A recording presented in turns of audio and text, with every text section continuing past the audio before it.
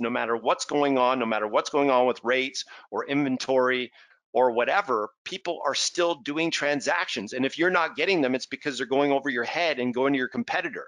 It's not because they're not happening. It's just that you're not getting the market share. Does that make sense, guys? Focus on the purchase market, because a locked refi loan is not nearly as certain as a firm purchase deal. You know it, and I know it.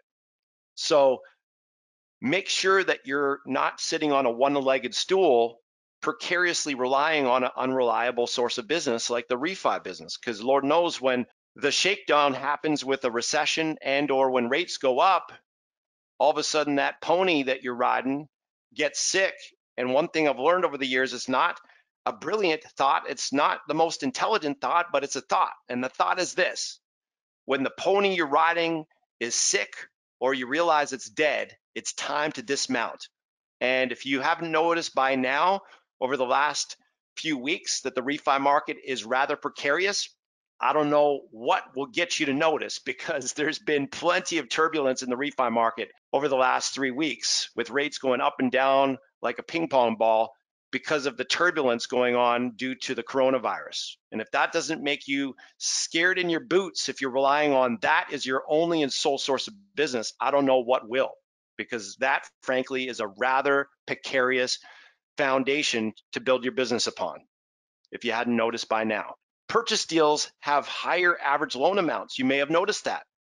If you look at your last 10 loans, if you've got a book of business and you're not just starting from scratch, if you look at the last 10 loans in the refi business, the last 10 refis and the last 10 purchase deals, and you add up how much you earned, I can pretty much guarantee you without a shadow of a doubt that you made more on average per deal on the purchase side than you did on the refi side. True? So why wouldn't you focus like a laser beam on the pathway for business that gives you the most profit? It just makes sense, right?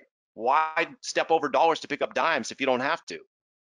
If you'd like to learn more about how we can help you create a breakthrough in your business, I invite you to take advantage of a complimentary breakthrough coaching session at mortgagemarketingcoach.com/apply. On the call, we'll give you crystal clarity on where you are now, where you want to be, and how you can get there faster, shortest path to the cash without messing around doing it the hard way. And if we can help you create that breakthrough, by all means, we will show you how. If not, frankly, we'll be the very first people to advise you to pass on our services. But either way, our goal for you is you leave the call with massive value and massive clarity.